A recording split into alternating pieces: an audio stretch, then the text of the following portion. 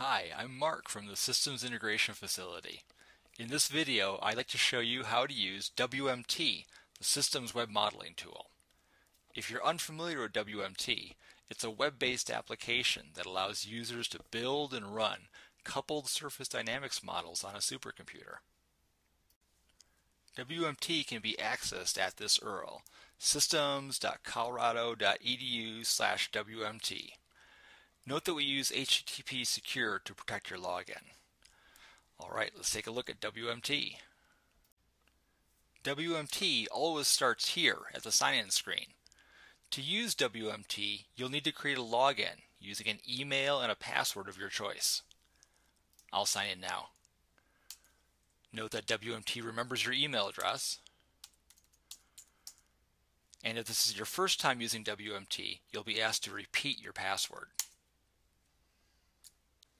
Once you've signed in, you'll see the main screen of WMT. The main screen is divided into two panels, the Model panel and the Parameters panel. The Model panel is where a standalone or a coupled model can be created. The panel provides a set of buttons that can be used to open, save, and run models, as well as a tree structure which can be used to design a model.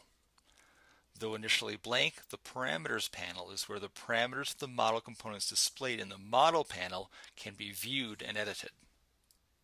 Let's use WMT to build a coupled model. I'll start by selecting the driver for the model in the Model panel. This box is what we call the root of the model tree. From the available components, I'll select CEM, the Coastline Evolution Model. CEM is now the driver for this model. Note that the Parameters panel now contains information, the parameters for this model.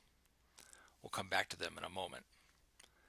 If I select CEM, you can see that I can show parameters, which I'm already doing. I can also get information about this component model. I get an overview. If you'd like, you can also click the link to go to the model help page on the system's website. I could also delete the model. It's not bad. I can always add it back. There. Let's visit some of the parameters of CEM. I'll keep the runtime, so that's 10 years. Let's make a smaller domain size and output files every 100 days. There. Now you can see in the model tree that CEM exposes two usage ports. These ports can be filled by another model that provides these outputs. Let's choose first to fill the Waves port. There's currently only one model in WMT that fills this port. It's called Waves. If I select it, I can show its parameters, now shown in the Parameters panel. I could also get information on it or delete it. Next, let's fill the River port. Currently, Avulsion is the only component that satisfies this, so I'll select it.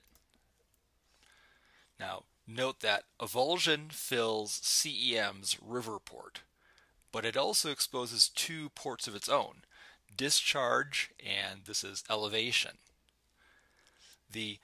So Avulsion provides the River port for CEM, which in turn provides the Elevation port for Avulsion. This represents a two-way model coupling. In WMT, this behavior is represented with an aliased component. You can see a little symbol here.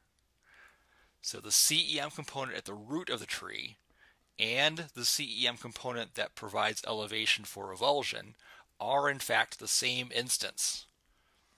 If you'd like to learn more about model coupling, please visit the systems website. So let's look at Avulsion's parameters and modify them to match those of CEM. I want to change the number of rows, the number of columns, the grid point of the inflow in rows and columns, This will be at the midpoint. And then again, the output.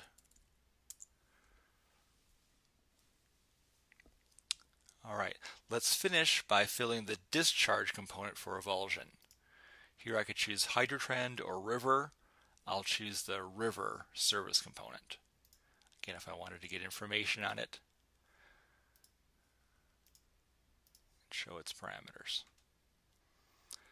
At this point, the design of the model is complete. Let's next label and save the model. Prior to saving a model, it's useful to label or tag the model with descriptive keywords. These keywords can be used to search for the model at a later time. The labeling system in WMT is designed to mimic the system used in Gmail. To add labels, select More, Manage Labels.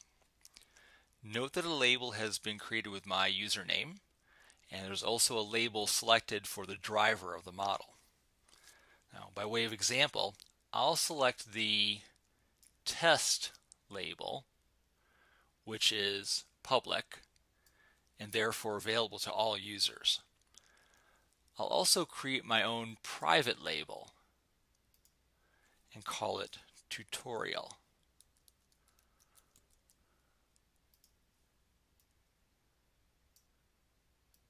There it is.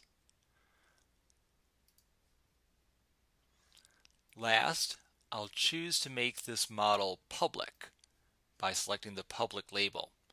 This way, anyone who uses WMT can access this model. All right, now let's save the model by selecting the Save button. You can give the model a name. I'll choose to call this WMT Video Example. All right, when I save it, note that the model is saved to the WMT database server, not to your local machine. This means that you can access saved models from any web accessible computer. For example, I've created this model here at my office. I could go home and open the same model from my home computer or from my iPad, for example. Now, to show how labels work with saved models, I'll delete this driver component. Gone. And now I'll try to open the model I just created. You can see that there's already quite a few models that are saved in the WMT database. So let's filter the results that are returned by looking for a label, like maybe the test label, for example. Aha, so you can see that by selecting that label, I've got a filtered set of results, which is much easier to see. In fact, note that labels are conjunctive. If I'd filtered on both test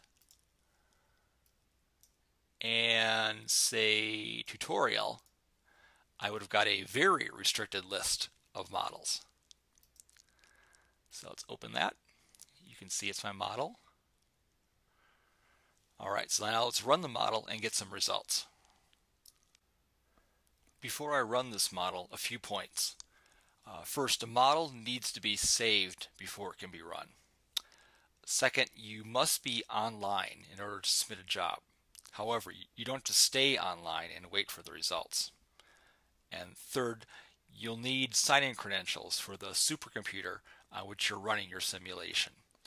If, for example, you don't have a sign-in for the system supercomputer, please see the system's website for information on obtaining a sign-in. Okay, to run this model, select the Run Model button. You'll be prompted for your sign-in to the system supercomputer, Beach. I'll sign in. Note that your sign-in for the supercomputer may be different from your sign-in from WMT.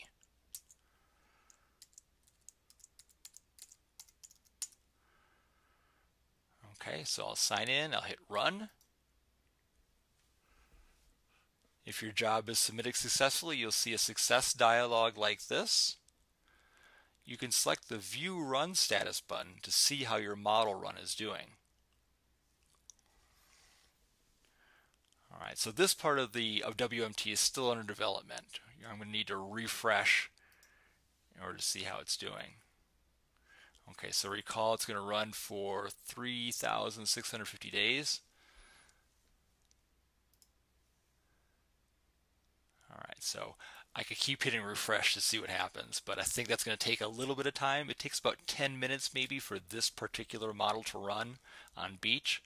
So what I'll do is take a look at the example that I created earlier. So you can see that you can download the results as a tar.gz bundle. And this will be available on your computer.